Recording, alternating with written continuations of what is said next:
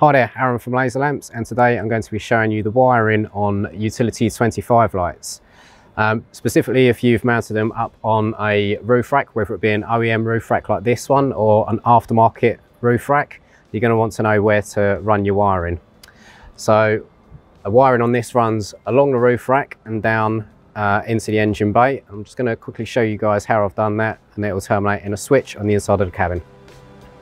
So you've got your lamp installed on the roof rack. Next thing you're going to want to do is run your cable. Now, particularly on OEM roof racks, there's no holes or anything for cables.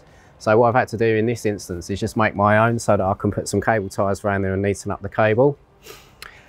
From then, what you're going to want to do is try and bring the cable down in between like this part on the vehicle. You wouldn't want the cable sort of dangling down here, so it's quite easy to use this part to sort of hide the transition from going to top to bottom.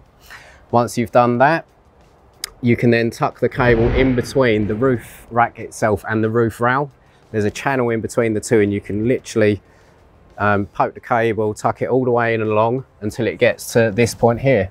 When it gets to this point, again, you're tucking the cable all the way in, and then you get to the A-pillar trim.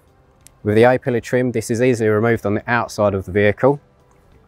You take this trim off, there's a T30 screw underneath, and then the whole thing slides down and pulls away, and then you can again hide the cable in there.